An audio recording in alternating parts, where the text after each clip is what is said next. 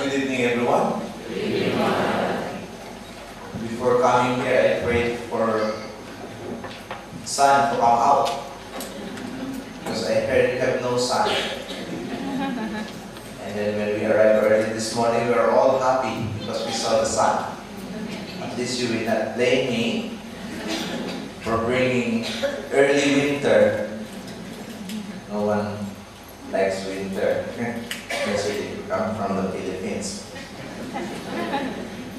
We don't know how to react with it. But anyhow, it's so good to be here in a beautiful place, Australia, New South Wales.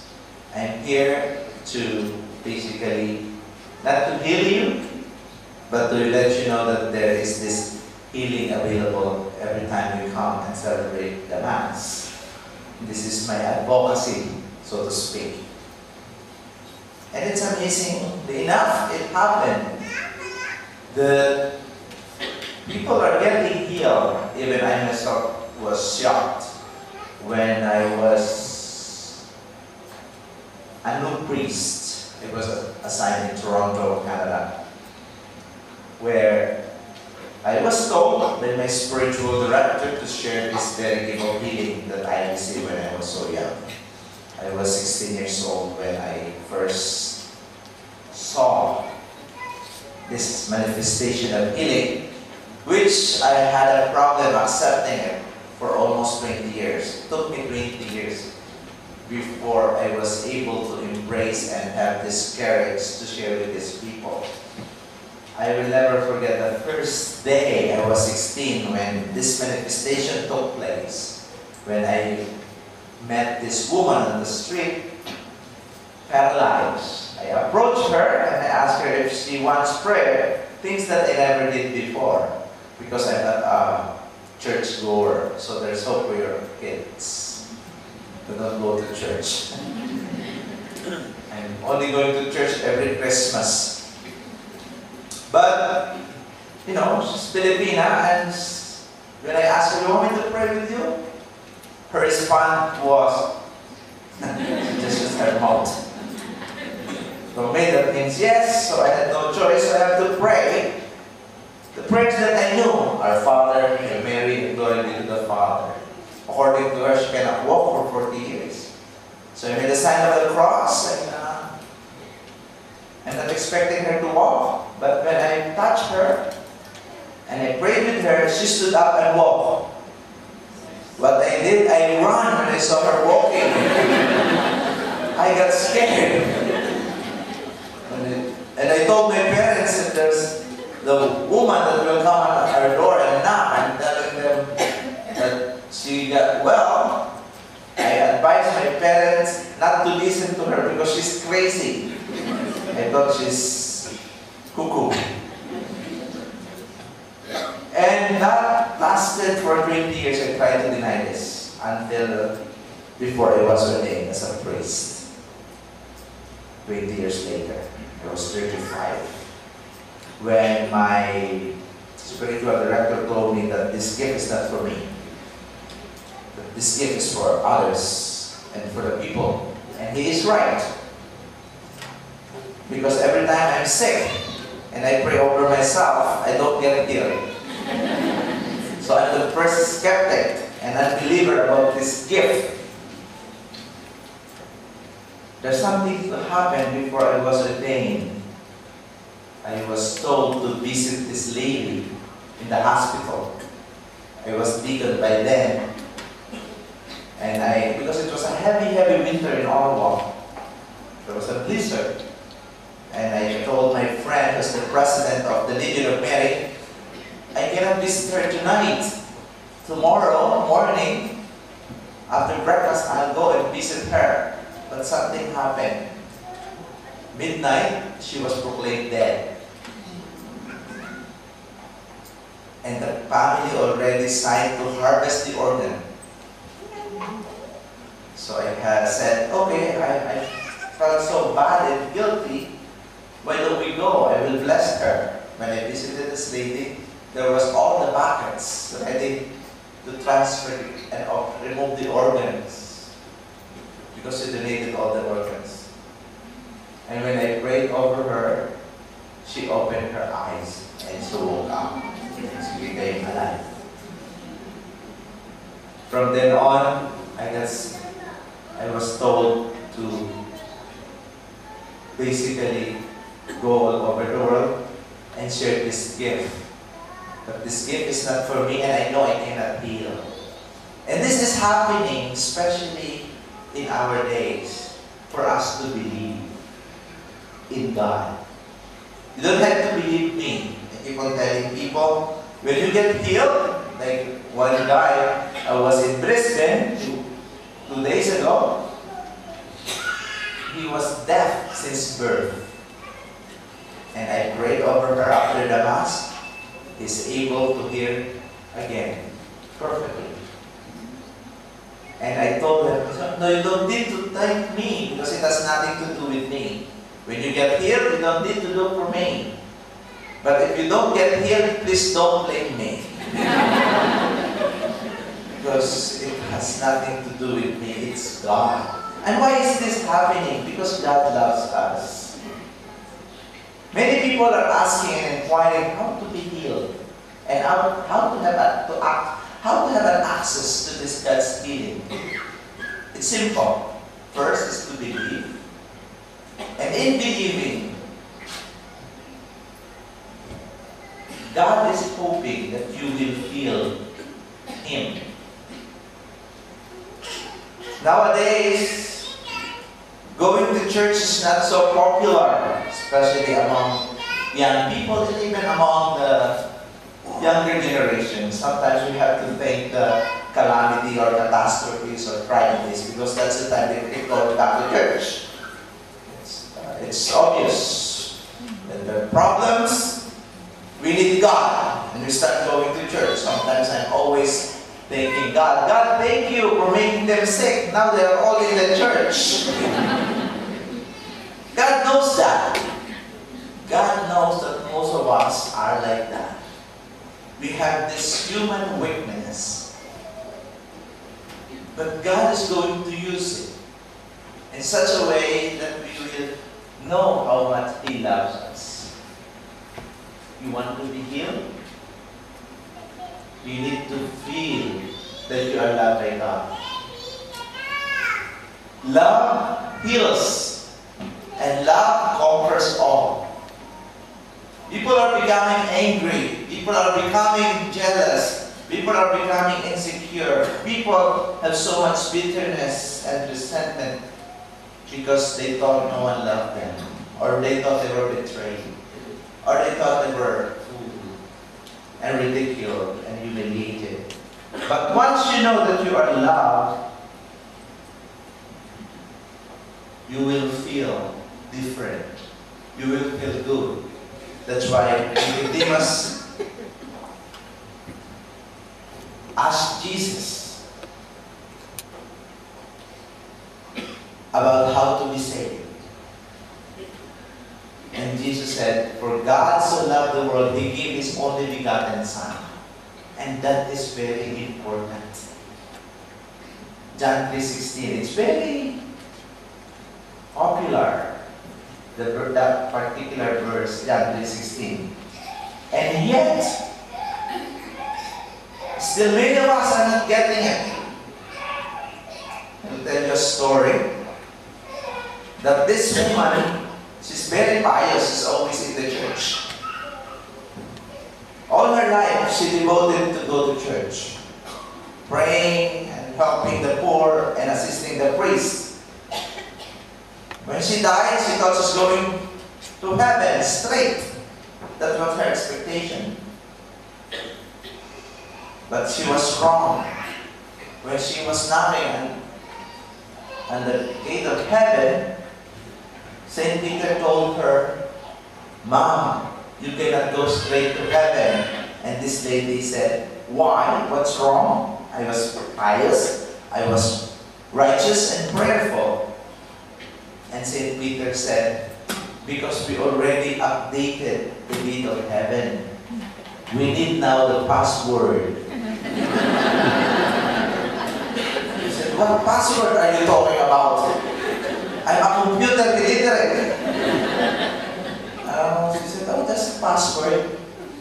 You need to know the password. And this lady said, very confident, oh, I know the Lord's Prayer. I know that's the password. That's the only prayer that Jesus taught. And she started praying. And St. Peter stopped her and said, Mom, that prayer cannot fit on the screen. It's too long. So it becomes problematic. And she said, no, I know, shorter prayer. Shorter one. And she started praying, glory be to the Father, and to the Son, and to the Holy Spirit. And St. Peter said, Mom, I'm sorry. It's still too long. It cannot fit the screen. And she said, please give me one more chance. I know the shortest one. This is the prayer that we utter every time the priest raises the Eucharist, the host during the Mass. What's that? According to St. Peter, my Lord and my God. And St. Peter said, Mom, I'm sorry. It still cannot fit on the screen. You go back and think about it. She had no choice, so she had to think back. Look back about her life. So she started reminiscing the blessing, the goodness of God. She started basically remembering how God blessed her with a beautiful husband, lots of children and grandchildren, and before she died, she was able to receive communion, the viaticum, and she was so overwhelmed by the very love of God that she experienced all her life when she was alive. And in the very depth of her being, she had a big sigh, deep sigh, and said, wow. And the gate of heaven opened. That is the password. Wow.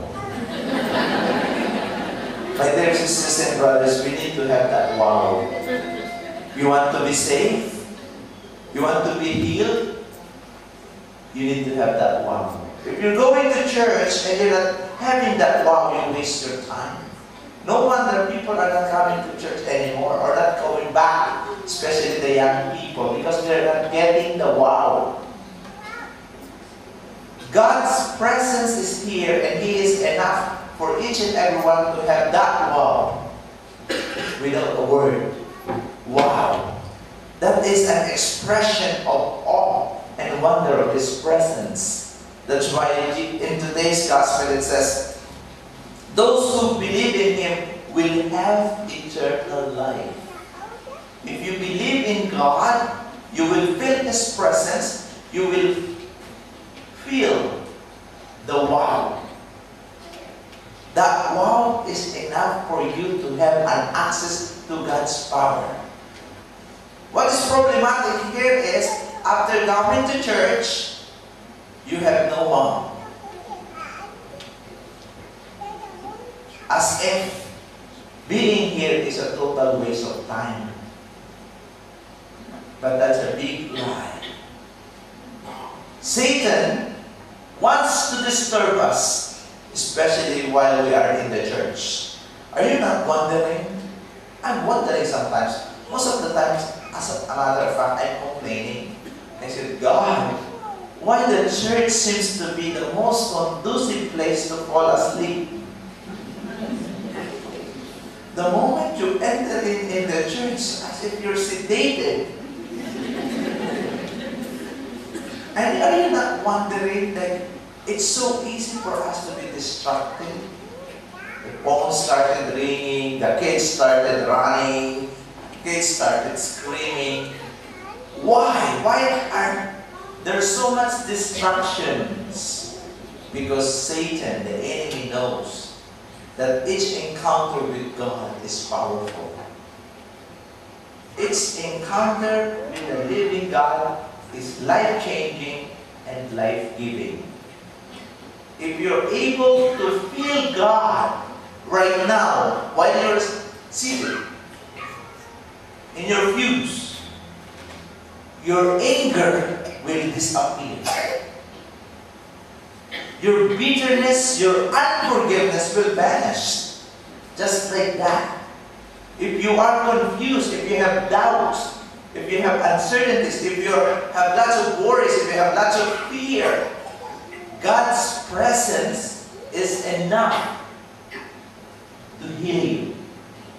God's presence is enough to convince you that you have nothing to worry about. Just the thought of Jesus being here is enough for you to be consoled. And it's enough for Him. It's enough for you to know that there is hope in this world. Your fear will disappear. Your uncertainties, your worries, your confusions, basically now you have an answer. Because Jesus is the answer to all our problems. And this is what I've been preaching. This is what I've been telling to people every time I preach, every time I celebrate the Mass. I keep telling to people that this Jesus is alive. That this Jesus is watching you. That this Jesus is caring and loving and forgiving you. We just need to feel and convince ourselves that He is just right here. Not me, but this Jesus, the reason why we are here tonight. I am just facilitating the grace. I'm just an instrument. And this is what's going to happen. Hoping and praying that this encounter with this living God will be the beginning of your new life. Life with the Lord. And you will see, your life will never be the same.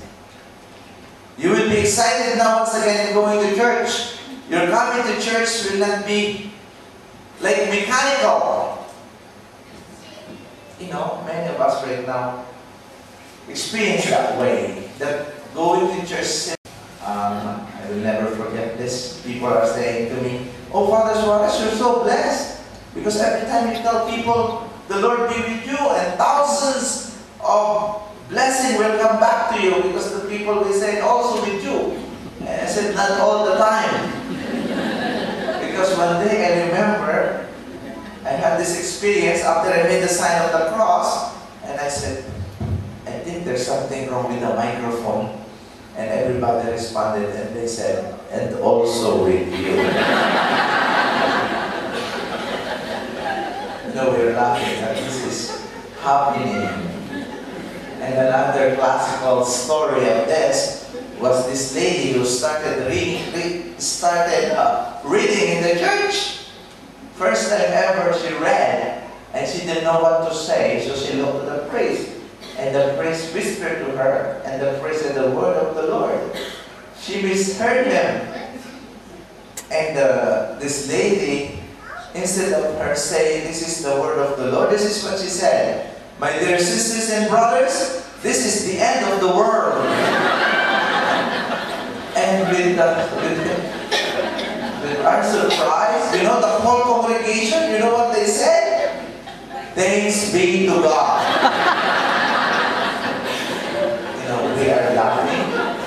It's funny, but this is exactly what's happening when going to church seems very mechanical. But the Eucharist is perpetually present. Meaning, this is an enactment of Christ's Paschal mystery. When we're celebrating the Mass, He is ever present, ever alive. And He wants to communicate to each and every one of us in order for us to experience His love. Amen. So please stand right now. We're going to ask God to help us in all our needs. For every petition, let our response be, Lord, hear our prayer.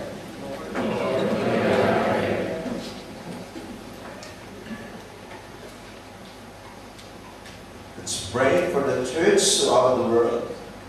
Witness to God's kingdom in daily life. We pray to the Lord.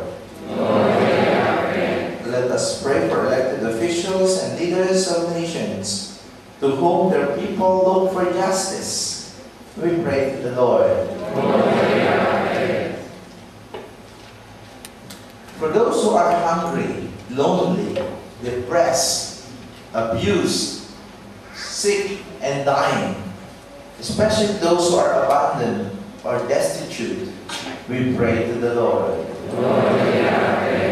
For us here, God's people, gathered tonight, that we will feel God's mercy and forgiveness. We pray to the Lord. In a very special way, let us pray for our personal intention. Let us close our eyes and ask God for one thing, particular request, especially for our physical, spiritual, and emotional healing. We pray to the Lord. And let us ask Mary's intercession as we pray. Hail Mary, full of grace, the Lord is with thee.